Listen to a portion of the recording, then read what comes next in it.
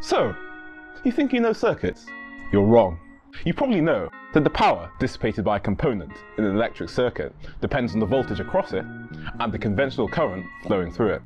It's important to state conventional here, as, thanks to Benjamin Franklin, electrons move in the opposite direction to what we generally consider current. But today, we're going to discuss how physically unintuitive that actually is. Ask yourself, if electrons move towards a power source, how can conventional current transfer energy away from that same source? And if an alternating current is constantly changing direction, how is it even possible that energy moves in one certain direction? Before we can dive into what determines the direction of energy transfer, we first need to talk about why the convention is the way it is. And it all comes down to a historical assumption. The convention we use today comes from the mid-1700s, when Franklin made the conjecture that current was the flow of charge, which it is.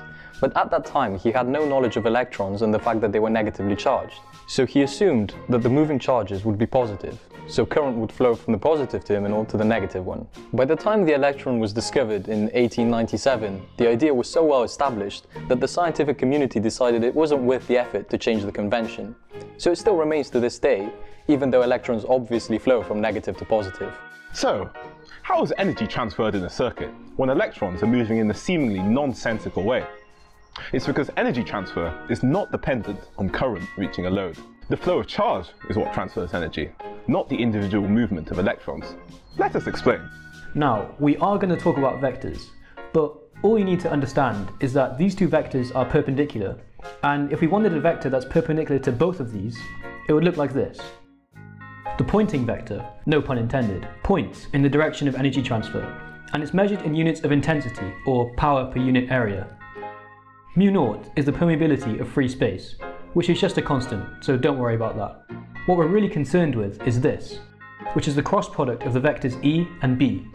E is the vector corresponding to the electric field, and B is the vector corresponding to the magnetic field, which is perpendicular to the electric field. Now, taking the cross product of these two vectors simply gives us a third one, which is perpendicular to both. This equation is true for any combination of electric and magnetic fields, including light. We know that the movement of charge generates a magnetic field, so it also applies in any electric circuit. The electric field in a simple circuit is usually generated by a source, such as a battery. In this case, there is an imbalance of charge, or potential difference, across the battery. According to the Poynting vector, we need both electric and magnetic fields for energy to flow.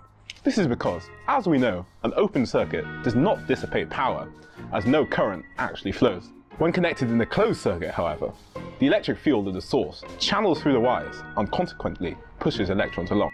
This movement of electrons gives us our magnetic field. So now that we have everything we need to transfer energy, let's go back to the Poynting vector and determine its direction. The cross product means that S is perpendicular to E and B. In this case, moving charge moves in the direction of the electric field, so by definition of the cross product, energy cannot flow in the same direction as charge. They're perpendicular. So how is power being transferred? Looking at a section of conductor, the electric field inside the wire is in the same direction as that outside the wire, but it's much more intense, since the field is mostly channeled through the wire. The magnetic field strength will be small inside the conductor and will vary inversely with distance outside the conductor. We know from Ampere's law that the magnetic field goes around the wire as so. Therefore, it goes into the page here and out of the page here. Remember, as per the laws of electrodynamics, the electric and magnetic fields are perpendicular at these points. By taking the cross products of E and B at the same points, we can see that energy is flowing in to the wire. If we look at the fields around the battery, the electric field points in the opposite direction to how it would within the battery itself. However, the magnetic field has the same direction as in the wire, since the flow of current hasn't changed. This makes sense, since energy flows out of a battery. The amount of energy the battery loses to the electric field is the same amount that the wires, and therefore the load, gain from the field. So in summary, current is the mechanism that allows energy to be transferred through electric fields, but electric fields are what actually do the work. So how does alternating current transfer power in a circuit when the current is always changing direction?